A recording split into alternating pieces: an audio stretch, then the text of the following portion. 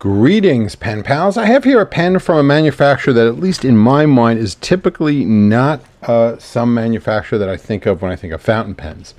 This is a pen from Bic. This is the Bic EasyClic. It's an inexpensive fountain pen. It is not a pen that I believe is typically marketed in the US. I had to order this from overseas. It actually comes in this blister pack, in a pack of 2 with 2 standard international cartridges. Just one thing to understand, this pen is really cartridge only. And I'll explain why in a minute, because it has a very very unique way that the cartridges actually go into the pen. Like I said, it comes in a pack of 2. The one I got was blue and green. They are pretty nice. It's basically dealing with 4 materials here, really. You're dealing with, like, if you take the green one, you're dealing with 2 different colors of green plastic, a light one and a dark one.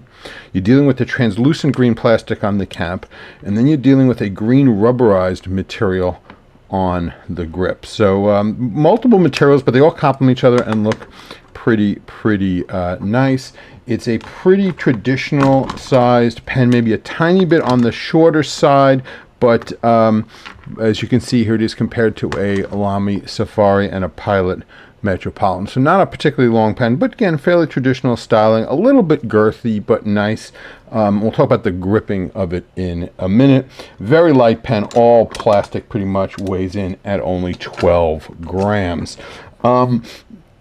So let's go through the parts of the pen. It's a pull to uncap pen, and they call it an EasyClic, I guess, because it does make a clicking sound when you cap and uncap it. It does not post at all. I mean, you can't even just stick the cap on the end. It just doesn't even go on at all. So forget posting on this, which is really kind of a shame.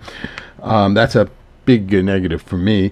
It does have the faceted section with rubberized grips here, so this is going to definitely enforce a tripod style grip. So this is definitely what you might call a school type pen for sure. In terms of the nib, so it's a steel nib, somewhat Lamy-esque, but not Lamy compatible at all, but somewhat Lamy shaped. It does have the Bic logo quite prominently on the nib, and this is a folded over nib. So this is a way of making inexpensive fountain pen nibs where there's no tipping or tipping material. It's simply, the nib is simply crimped and bent over as part of the manufacturing process, and that's your tip. So there you go. That's how that works. Like I said, it's got the rubberized gripping material here.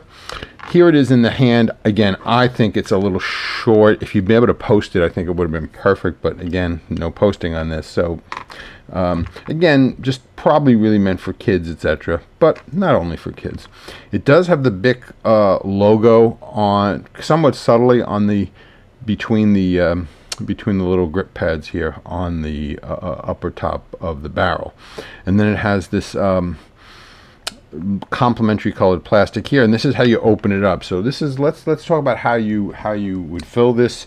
You basically pull this part here, and then this part pivots out a bit, and then there's a metal holder in here that will hold a short standard international cartridge. So as you can see, the way this works is the cartridge kind of clips into the pen like that. You pivot it down, and then you would push it in to engage the cartridge.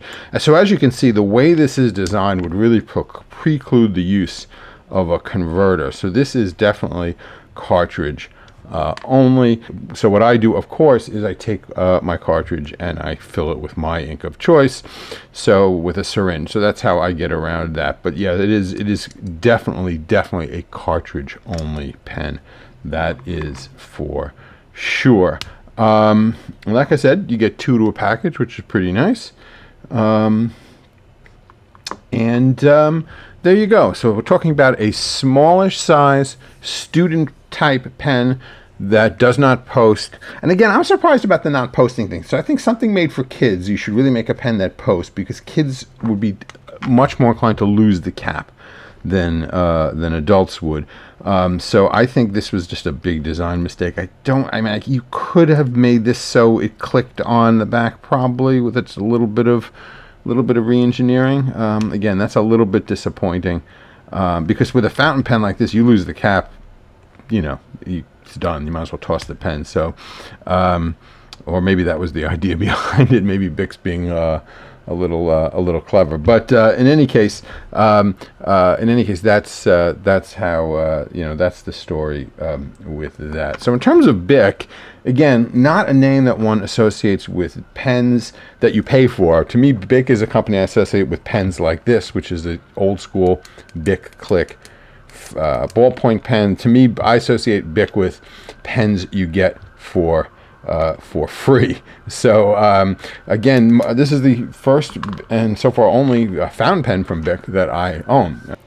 Okay, well, of course, as we always say, pens were meant to write, and of course you want to see how this pen writes, so I'm going to show you that right now. All right, what we're writing with here is a Bic EasyClic. And EasyClic is, click is spelled that way, and this has a steel nib, a steel folded nib in medium. And this was a little bit on the scratchy side, so I spent about 30 seconds going over it with and some emery stick. It's still not the smoothest nib in the world, but it is okay for given literally the type of nib and the technology behind it. But it flows well. I'd say it's about average wetness, and again, writes pretty nice considering what this pen is and the cost, etc. And like I said, if you're in the US, it's typically not something that I believe is retailed in the US. You'd have to go to a overseas retailer to get it, but again, not the hardest thing in the world to get. So that's about it for this Bic EasyClic pen. Let's talk about this ink now for a minute, shall we? All right, this ink is got a very long name. This is Organic Studio.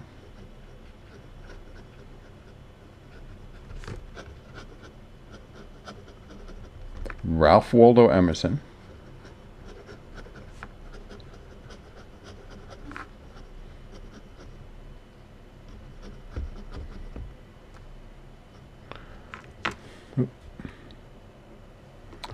Twilight Blue.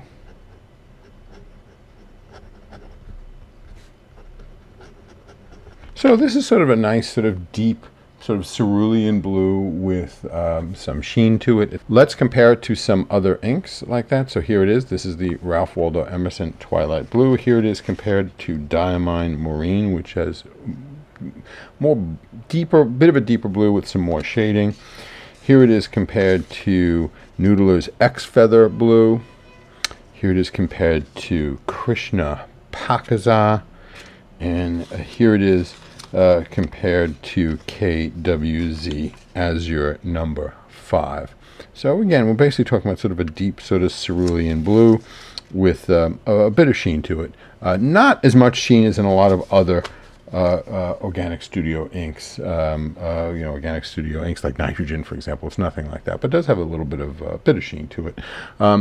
Speaking of sheen, and if we want to see that, let's take a quick look at what it looks like on Tomoe River paper, shall we? Okay, like we said, this is Organic Studio.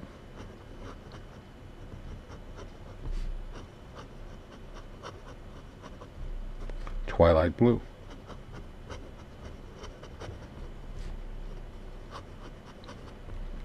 And there you go. Now, be careful with this ink. I tried this ink in another pen a while ago. I tried this ink in, I believe, a TWSBI VAC 700R, and it just wouldn't write. I mean, so I think this ink might not be the best behaved ink in terms of different types of pens, etc. So far, I've had no problem with this particular pen, but like I said, I couldn't get it to write at all in my TWSBI pen. So there you go. Anyway, speaking of there you go, before I let you go, I would appreciate it if you guys could all please like, comment, share, and subscribe. I would much appreciate it. And until we see each other again, Have a great day. Bye-bye.